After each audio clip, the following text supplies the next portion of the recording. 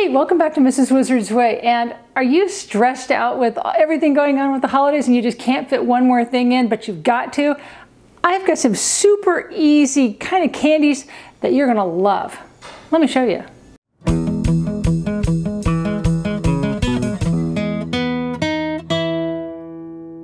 If you're like me, when I was still teaching, you were just swamped between work, family obligations, keeping the house together, you know, watching for Amazon packages to make sure they stay on your porch and not get taken off, you know, and then let's throw in some holiday baking. Yeah. So there's just not enough time in the day to do that, but I've got three recipes that are so easy. You don't need anything fancy. You don't need to use your fancy mixer, and you don't need to crack open the oven or anything like that. This is just going to take the microwave. That's it. And they are so fast, so easy. The first one, I've got these two in front of me right now. Wizard loves these. He's got, you might not know this, but the Wizard has a definite sweet tooth. I know you're shocked. But this is one of the favorites, and this is all it takes. My oldest loves this. My youngest was like, Mom, aren't we going to make this? I was getting all the recipes together. You don't need a recipe for this. It is that easy. It is dry roasted peanuts and almond bark. Typically, I don't buy this size. I buy the single pack, which you can see I'll put on the screen for you guys. Usually I buy that size. It's just the perfect amount. There's no measuring cups, nothing like that. The only other items you need is a container to put in the microwave, spatula, spoon, and a cookie sheet with parchment paper on it. Now, when I'm saying that, don't be judging my cookie sheet. He's well loved. He's got his stains. He has earned every one of these. But it's just a cookie sheet with a piece of parchment on it. That's it. This is all you need for this recipe, and of course the microwave. So all you do is, here's a secret. I never buy this except at the holidays, but it comes in a big block of chocolate. It's not the finest chocolate in the world. No, it's not a Ghirardelli or anything fancy like that. But when you mix these two together, it tastes divine. Now, here's a secret though. It's a block. One thing is, if you need to break it up, I would break it up before you open the container. So see how much easier it is to break while it's on the plastic, and the mess is in there, not everywhere else. So that's the first one. So I'm making a small recipe today. I'm not making the whole thing. So I've taken just some of my chocolate, and I'm gonna go ahead and put it in the microwave, and when it's done, I'm gonna come back.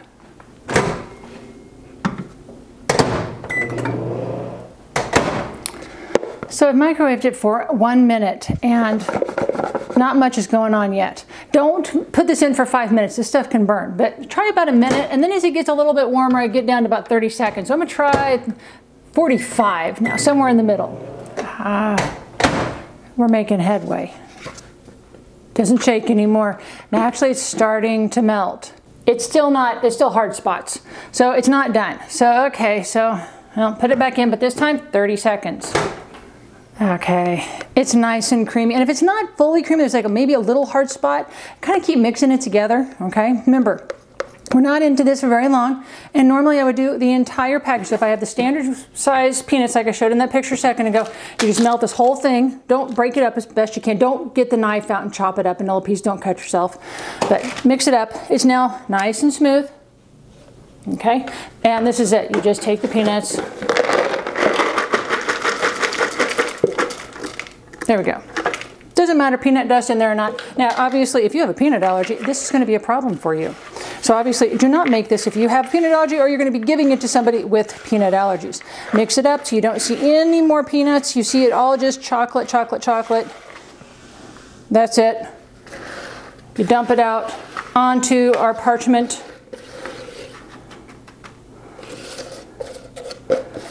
And this is where I usually start fighting off the Wizard, because he's already ready to get some. Smush it down, nothing fancy. Now, you can put sprinkles on here if you want. You really won't be able to see them, and it makes a whole lot more. If you're making this with the whole batch, this is just like a small batch. That's it. That's all there is to it. Now, is it done yet? No, of course not. It's got to cool. But there's nothing special you have to do. You just kind of set it off to the side and it will get back to room temperature. If you are impatient, if you've got like one of those drawers in your refrigerator, like a drink drawer that's empty, you can slide it in there. Maybe you've got a cool spot in the house, maybe even the garage if it's clean, okay? At this point, you know, you can indulge on the extras from the spoon, but I'm gonna go ahead and get this cleaned up and I'm gonna show you another one in just a second. This one is great. These are chocolate covered peanut balls. Now, we're using peanut butter, so I'm not hating on anybody with peanut allergies. Don't be don't be putting that in the comments. If you want to use any of the other butters, like an almond butter, feel free, okay? If it's a whole nut allergy, I'm sorry. There's just some things we just can't fix. But this is it. This is the entirety of the items for this recipe, and maybe an optional one as well. Now, I've got the recipes. I'm going to make sure they're available. Look in that description. You can find all of the actual measurements. I'm doing half size or smaller for these recipes with you today, just because the magic of film and camera and what it takes, it just works better in a smaller quantity. But this is all I need for this recipe. And the first thing it needs is for you to take the butter and melt it. This is where the microwave comes into play. So I've taken my butter, drop it in there. Let me put this in the microwave for about 20 seconds. Nope. 20 more seconds. Okay, this is good. It needs to be melted, and so you really can't go too long with this, and there's actually a little bit still in that hasn't fully melted yet, but I'm just going ahead and, you know, it's gonna melt as I kind of keep stirring it around like this. That's all, melted. That's the end of the microwave. That's the end of any cooking we have here, because everything we have here doesn't need to be cooked. Well, okay, we're gonna have to melt the chocolate, but beyond that, we're not doing anything else. So the next thing, we're gonna add peanut butter, which I've already pre-measured out because it's a little sticky. And I'm gonna drop that into the butter. Maybe, there we go, there we go. Now, if you have a mixer, feel free to use it. I'm not going to do that today because I'm going to make this, these recipes are so easy. You could do this in a small kitchenette, you know, maybe you're even visiting somebody and, you know, you have a small kitchen you're working with. And hey, can I just borrow a little bit of stuff? Yes, you can do that. So if you're maybe at college and you got a few items, you've got a bowl, got a few measuring items, you can do this. So just mixing the two together, it's not looking very appetizing, I'll tell you that right now. But once this gets pretty well mixed together, and if you want to use creamy, chunky, you know, you want nuts in it, lots more, you know, crunchy, feel free. But again, we're just mixing the two together. There we go, they're mixed together. Then the fun of mixing in the powdered sugar. And I think I'm going to grab a spoon real quick, just because dumping this whole thing in is quite a mess. And if you're using your mixer, which I've done this already this year, I've already made some of these, it can kind of go Vesuvius on you, it just kind of goes poof. So this little bit at a time, it will get harder and harder because it's going to get, this is what's actually making it more dense.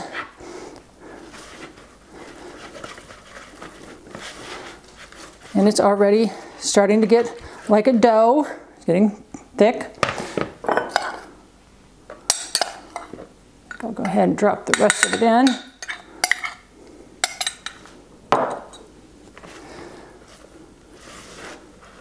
And, whoa, there we go. I told you, it goes Vesuvius.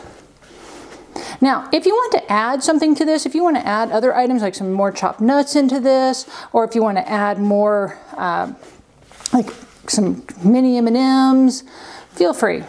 You know, whatever's on the inside is all good. And you just keep crushing it. Now it's kind of crumbly at this point. When I say crumbly, it's kind of crumble. So keep working it together. Worst case scenario is you might have to get the hands out and actually do a little bit of, I think I'm going to have to do that. Grab that spoon, kind of form it into a ball. All I'm doing is pressing it into a ball so I can kind of work it together. Just kind of squishing it down. Nothing fancy, just squishing down. Just keep squishing.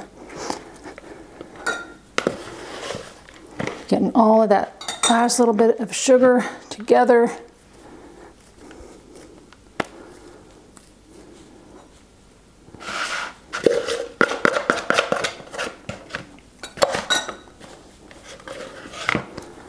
And that's it. So this is the basis to, this is the peanut butter ball part. Now obviously they're going to be chocolate covered, so we have to add chocolate covering to it in a second. But one thing you might want to look for is I have measuring spoons that have cute little, there's little circles. These need to be bite size. And they don't have to be perfectly round, but you want to set these on, oh look, another cookie sheet with parchment. Parchment's my friend.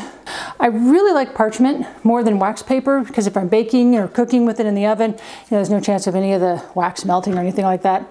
And again, you are going to get a little messy. And they're coming off. They don't have to be overly perfect because again, we're covering this with our chocolate. So you keep working on this. If this starts to get extra gooey, you might dip it in some of the powdered sugar and that'll help it release because they do. There we go. See, it's just, I'm dishing it in there. There we go. Pops out. You just have to think it, whatever shape. If you want to, pinch it and make a ball. It doesn't really matter. Just, you know, make sure you've washed the hands before this, please. It's kind of gross otherwise.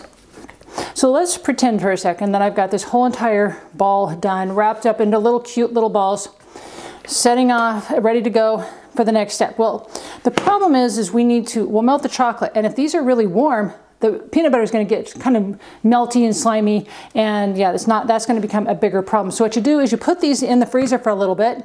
Minimum they say is about 20 minutes or so. But if you want to make it this far and then finish the rest another day, you can. Just kind of keep them covered. But just put them in the cookie sheet, all like that. And that's it. So let's do that. Let me go ahead and show with the magic of video the next step with this already all done. So I'm using the same measuring cup I used just a little bit ago. It's got a little bit of powdered sugar residue in it. It's not gonna matter. Got my chocolate here. Just going to drop it into the measuring cup and again, microwave. Same procedure as last time, just watch it. Don't let it burn, okay? Put it in for about a minute, then 30 seconds or so. Okay, so I'm working with a glass bowl this time. So the glass is starting to get a little warm, which is helping it melt, but again, it's not ready. Let's do another 30 seconds. Okay, another 30 seconds.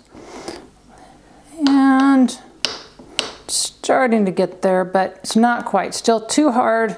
And put it in for a little bit more. There we go.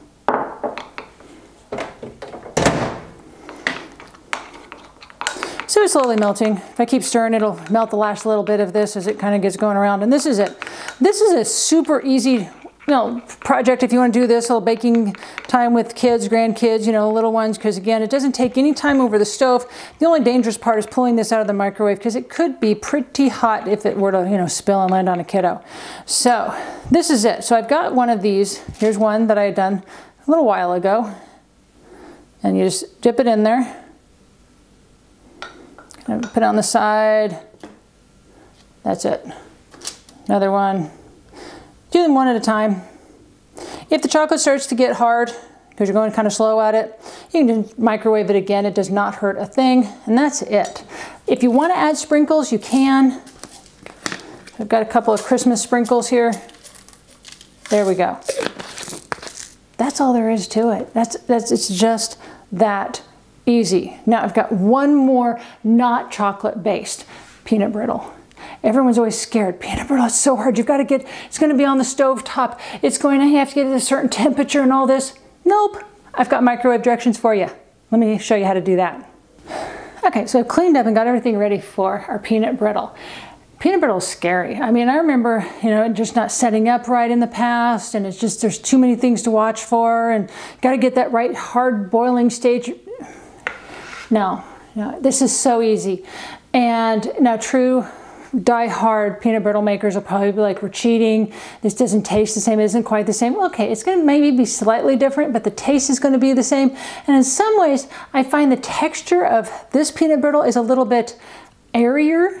It doesn't stick to the teeth so bad, but it's up to you. Go ahead and try, I'll remember, recipes down below, check that description.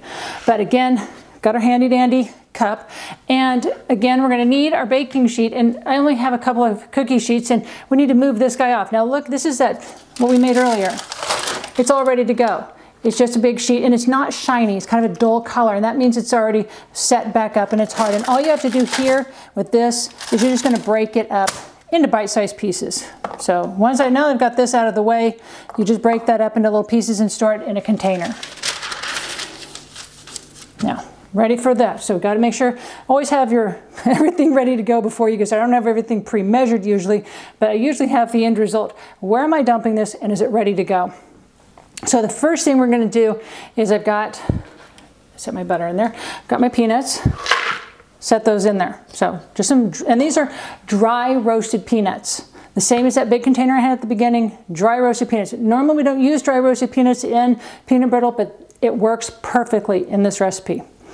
Then we're going to put in our sugar, just plain white sugar, nothing fabulous, nothing fancy, pre-measured. And we're also going to put in just some white corn syrup. So it looks like maple syrup, but without the maple. And yes, this is that horrible, what everybody says is terrible, high fructose corn syrups. But if you don't make this but once a year, it's okay. So got that pretty well cleaned up. Let's drop that in our sink. And takes just a pinch of salt. What is a pinch? Well, normally you just go in there and you pinch a little bit, but I've got just a little, there we go. Just a little bit, that's all you need. Then we just stir it. Make sure it's, it's just gonna,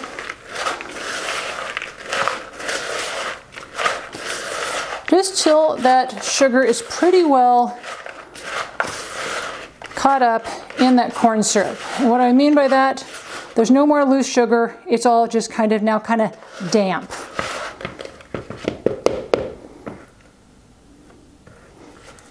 There we go. Get that back in there at the bottom. And you can guess where we're going next. Yeah, back to the microwave. And it says, the recipe here, and remember you're going to see it down below. Cook in the microwave for 6 to 7 minutes if it's a 700 watt microwave. Well, a lot of us have a higher wattage than that. I usually do a couple of minutes and then take a look at it, give it a quick stir. The directions say it should be bubbly and the peanuts are brown, is when we know it's to the right place. So let me go ahead and get this back in there. Make sure now that sugar I scraped off is going to make a problem. I'm just going to drop it back in for about 2 minutes. Okay, so it's been 2 minutes in the microwave. It's all now liquid. It's all kind of melted a little bit, but the peanuts are not brown. So we need to go back in. I think I'm going to get just a butter knife here and kind of scrape it all in there so it make less mess on my counter.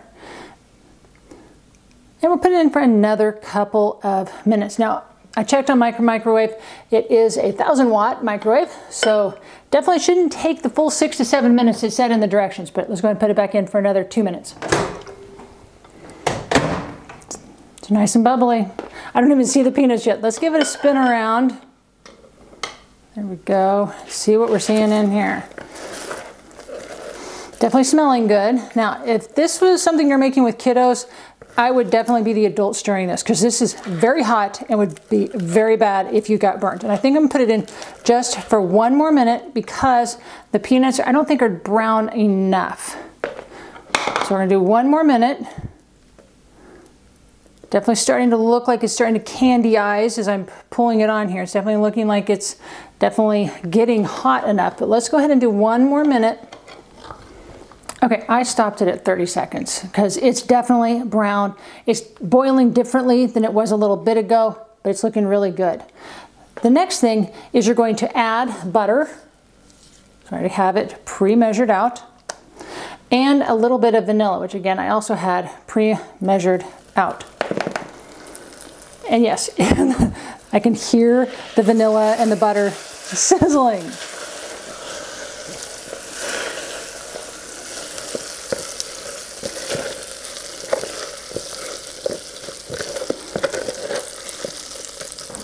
Okay, So I'm going to transfer this last microwaving to this other container because the plastic here, as much as I love my microwave one, it's getting a little warm for it. So I think I'm going to switch it over to my glass bowl here. So I guess my favorite one is not best for this one. There we go. I definitely don't want to hurt my Tupperware bowl there because, well, as those of you who are in the world of cooking know, Tupperware is definitely struggling in today's economy. So now I've got those two in there, got the butter, got the vanilla in. It's just a microwave for 2 to 3 more minutes. I think I'm going to go ahead and just do 1 minute because my microwave is more powerful than what they were suggesting. So 1 minute. Now hopefully you can hear me over that. In this last little bit, you need to have your baking soda ready. And I actually had another measuring spoon the same size of what I used last time because it needs the same amount as it had for the vanilla as it needed for the baking soda. And obviously I'm being lazy and I don't really want to wash that at this point. So I have another measuring spoon pre-measured out, ready to go. Move my peanuts over to the side. There we go, we're ready to go. Because once we do this, once we put this baking soda in, you're gonna stir it, it's gonna get all foamy, and then you dump it in here. It's a quick turnover, so be ready. Okay, definitely gooey. Let me get my spoon ready.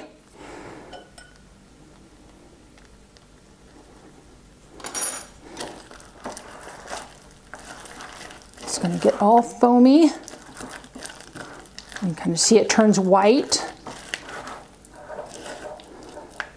Now, the only downfall to this whole process is you are making a candy. So it is very sticky, and this stuff dries super hard. So be ready for some serious soaking time. And again, kind of get this to where it smushes out. Some recipes, actually a lot of recipes say to do this with a greased pan. If you're using parchment, you don't have to use a greased pan because the parchment just keeps it from sticking all together. So that is it. Don't worry if it's all in a weird funky shape. Just try and get it as thin as you can. Just pushing it down a little. And you can't rush this. You cannot rush this cooling off. It's going to take some time. It's good. It's very, very hot. So this is definitely not the activity to do with little kiddos. So need to get this guy soaking, but I've got one more thing I want to show you just real fast. Okay, so those of you who have watched some of my other videos, I like to reuse things. And here's the peanut butter container I have. And I've already cleaned it, and I left the label on it because I was just going to show you how easy this is. And I do this with the peanut container as well. So if I get that tall peanut container, this works super good. So one thing you can do is just, and I like this one because it actually came with a red lid, but I got a piece of ribbon. Just cut it. You can tie it in a nice little bow. I'm not going to spend forever working on that for us today, but tie it in a nice little bow. Just going to tuck those ends underneath the knot. It's got a cute little bow here. Might need to use a little hot glue, but for now, there we go. Cute little bow. Now I have something I can put some of these items in.